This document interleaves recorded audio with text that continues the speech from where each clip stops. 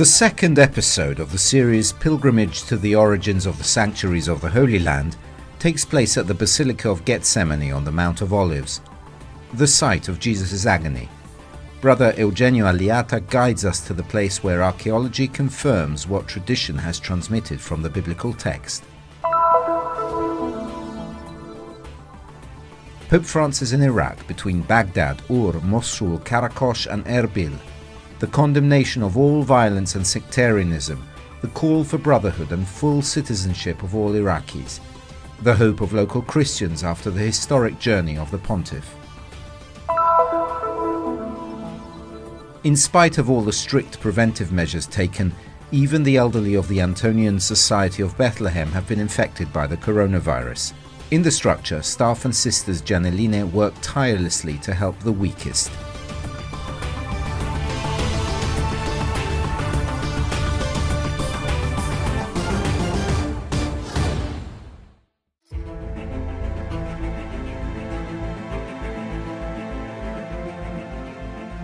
The Garden of Gethsemane is composed of 8 centuries-old olive trees located at the foot of the Mount of Olives.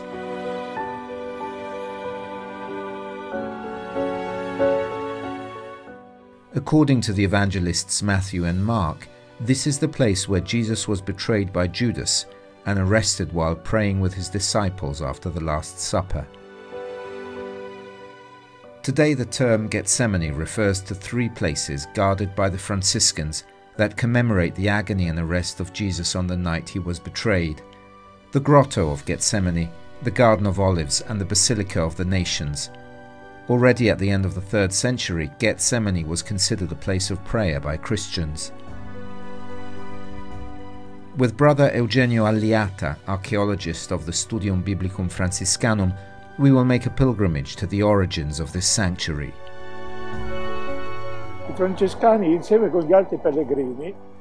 The Franciscans, together with the other pilgrims leading them, came to Gethsemane, and where did they stop? In a small garden containing ancient olive trees called the olive trees of the Romans. These olive trees belonged to Muslim owners in Jerusalem. They were merchants from Bosnia who bought the land in the 17th century and made a votive gift to the Christian religion. And so the place was fenced with a wall and became exclusively a place of prayer.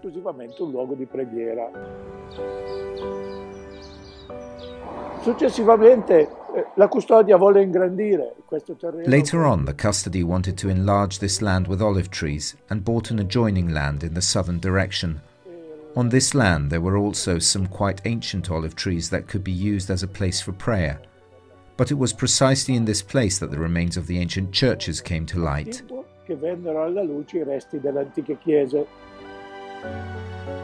During excavation work, a church from the time of the Crusaders came to light. Beautiful walls could be seen, and a stone was also identified that served as a memorial for pilgrims. The church is mentioned in the sources in the ancient stories of the pilgrims as the Church of Prayer, because the focus of the church is on that prayer that Jesus made at Gethsemane: "Father, if it is possible, pass from me this cup, but not my will, but your will be done." This is the center of the message of the place, the prayer of Jesus.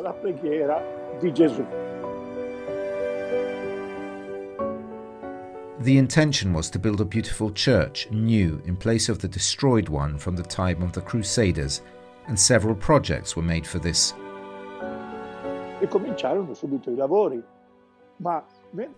And work began immediately, but while they were digging the foundations of this new church, beautiful colored mosaics appeared, the remains of an even older church.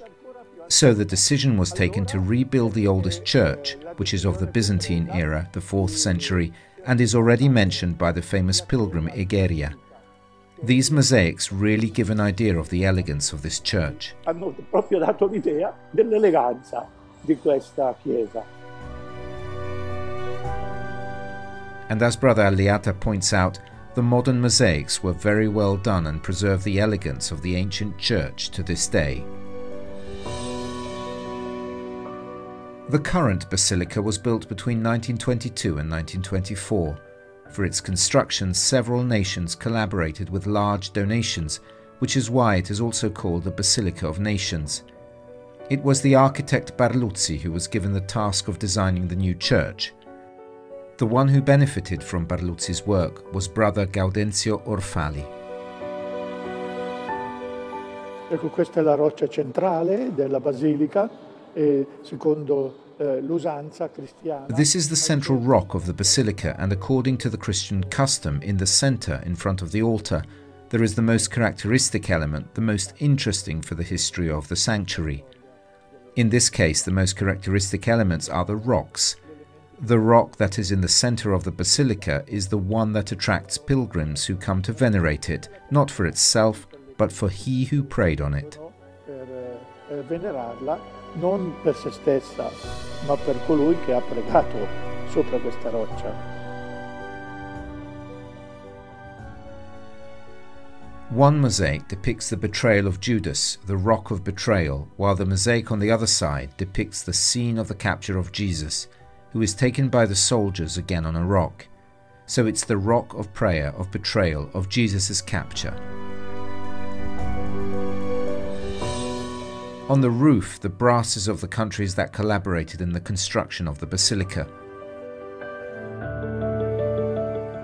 From 2012 to November 2013, the basilica underwent a long renovation. The project Gethsemane, Preserving the Past and Forming the Future, saw the restoration of the precious mosaics. In 2020, during the construction of a connecting tunnel between the Basilica of Agony and the Cedron Valley, we were confronted with a surprise: a mikveh, a Jewish ritual bath from 2,000 years ago. The archaeological excavations carried out by the Studium Biblicum Franciscanum of Jerusalem and the Israeli Authority for Antiquities have also brought to light a Byzantine church, the medieval remains of a monastery or reception house for pilgrims, together with some cisterns for water collection. L'archeologia in questo caso è una conferma. Archaeology in this case is a confirmation of what tradition has transmitted from the biblical text. And when we have these three elements, biblical text, tradition and archaeology, we can say that we have elements of sufficient certainty to identify the place. Anche per identificare il posto. The olive trees of Gethsemane were also subjected to analysis by experts in biology and plant physiology from Italian universities and the National Research Council at the request of the Custody of the Holy Land. The studies showed that their logs and branches are about 900 years old, making them among the oldest known olive trees. But that's not all. The olive trees belong to a single original variety, and they also, the olive trees belong to a single original variety and they also all have the same DNA, which means they were propagated by cuttings from a mother plant. Exceptional pilgrims to the Holy Land have also been the pontiffs, who have venerated the stone of agony of Jesus, but also planted an olive tree in the sacred garden, as did Pope Paul VI on a pilgrimage in 1964 and Pope Francis in 2014.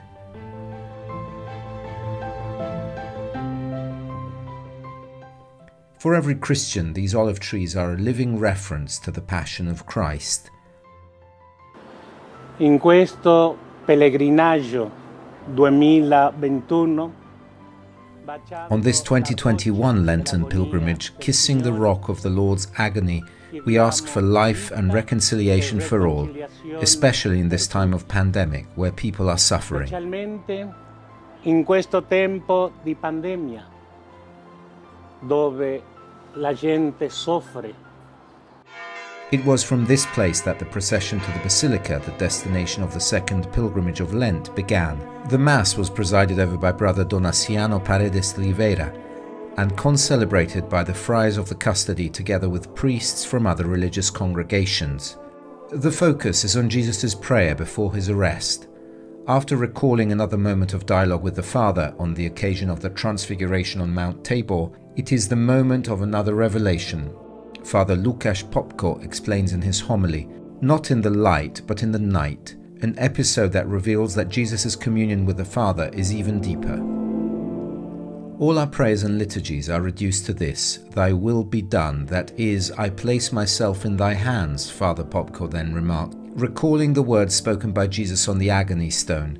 But what we observe here, he concluded, is not Jesus' solitude, it is his communion with the Father.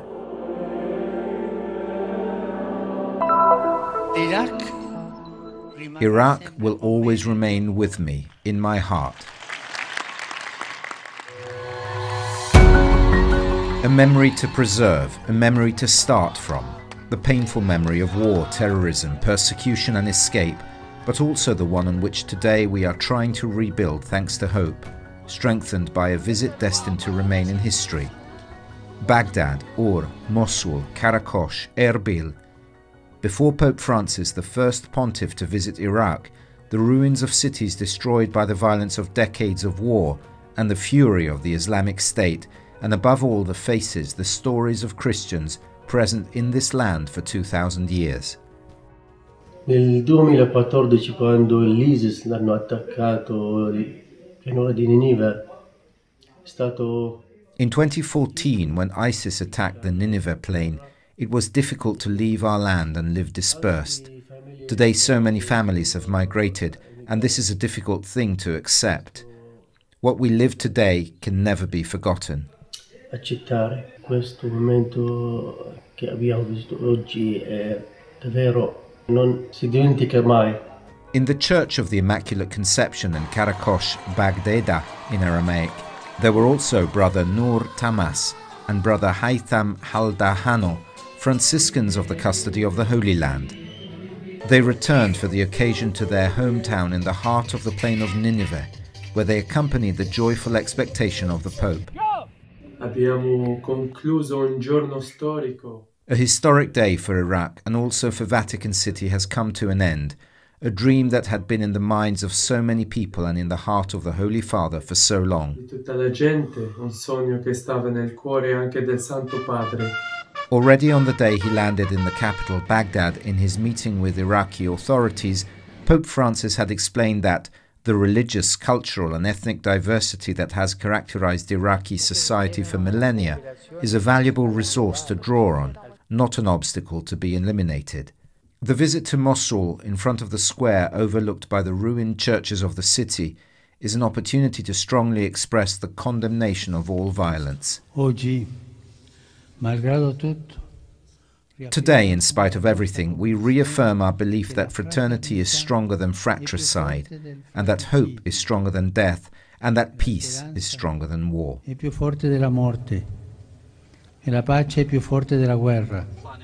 interreligious prayer in Ur, in front of the House of Abraham, patriarch of the three monotheistic religions, recalls the theme of brotherhood. This also dominates the meeting with Ali al-Husayni al-Sistani, the highest Iraqi Shiite authority, 2 years after the one with the Sunni leader Ahmad al-Tayyib in Abu Dhabi. A rich, complex and risky program in a country where first the local church and then the Pope have reiterated their condemnation of sectarianism and the need for Christians to be granted full citizenship for a peaceful future. Salam, salam, salam. Shukran. Dio benedica tutti. Dio benedica l'Iraq. Allah mahakum.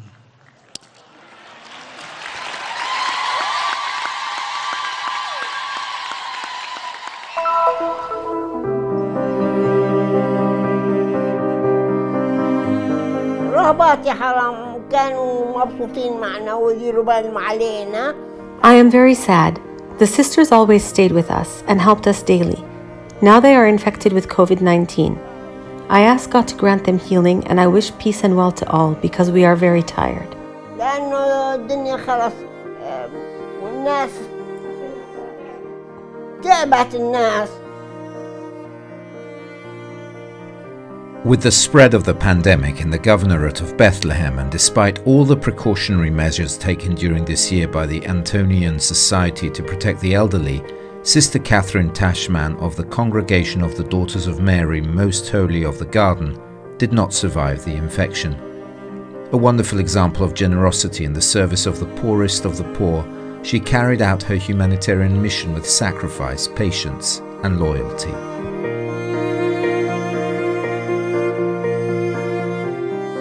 نحن إحنا عملنا حالة طوارئ وأغلقنا بيت المسنين. We declared a state of emergency and closed the house to visitors. The entrance was only for emergency cases, and the situation seemed to be quite good. We found the first case of the new variant among the elderly, and in a few days it spread. Today we have 12 employees and 15 elderly infected. There are 3 serious cases, and there is no place for them in hospitals. Here we give them the necessary oxygen and medicine, and the doctor comes twice a day to check on them. هلا نحن عمالنا بنعطيهم الأكسجين هون، الأدوية اللازمة إلهم، بيجي دكتور كل يوم عندهم الصبح وفي الليل. أنا ممرضة جيرياتريك للمسنين. الفترة هذه انصابوا. During this time, the staff and nurses were also infected. I'm a nurse, and in addition to my job, I volunteered in the kitchen to help prepare food for the elderly. We need to support them, and I hope they all get well soon. أطبخ عشان نطعميهم، لأنه فيش حدا اللي يطعميهم ويدير باله عليهم. والله يشفي الجميع. The Pro-Terra Sancta Association has always supported the Anthonian Society so that it could be a home for the poor elderly, but also for families in need. Since the beginning of the pandemic, Pro-Terra Sancta has renovated 15 rooms, providing them with the necessary medical equipment such as oxygen machines. Some of these machines have also served nearly 40 families outside the Anthonian Society. Con questa nuova ondata di virus la società antoniana si è trovata in grave difficoltà perché non solo gli anziani ma molte dipendenti. With this new wave, the Anthonian Society found itself in great difficulty because not only the elderly but also the employees and the sisters were affected by the virus, and this created a great need. We don't do our work because it's a project, but because it's a vocation, and when there was a need to help, we didn't think twice about it. It's kind of like our home, the place where we take care of the poorest people in Bethlehem. Putting ourselves at the service could only be a normal thing in this time of need. Prendiamo cura dei più poveri di Betlemme. Dare il nostro servizio non poteva essere che una cosa normale in questo momento di bisogno. This new variant of COVID-19 has hit the city of Bethlehem. The coronavirus has managed to overcome the strict preventive measures and infect the most fragile age group right inside the home for the elderly of the Anthonian Society. Operators, volunteers and the Giannelline nuns are trying to resist silently and courageously, unfortunately sometimes even at the cost of their lives.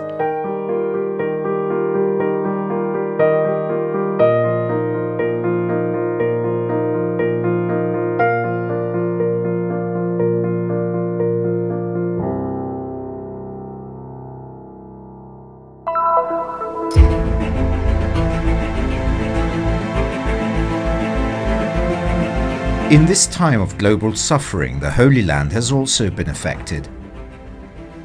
With the lack of pilgrims to its shrines, with the lack of jobs to local Christians.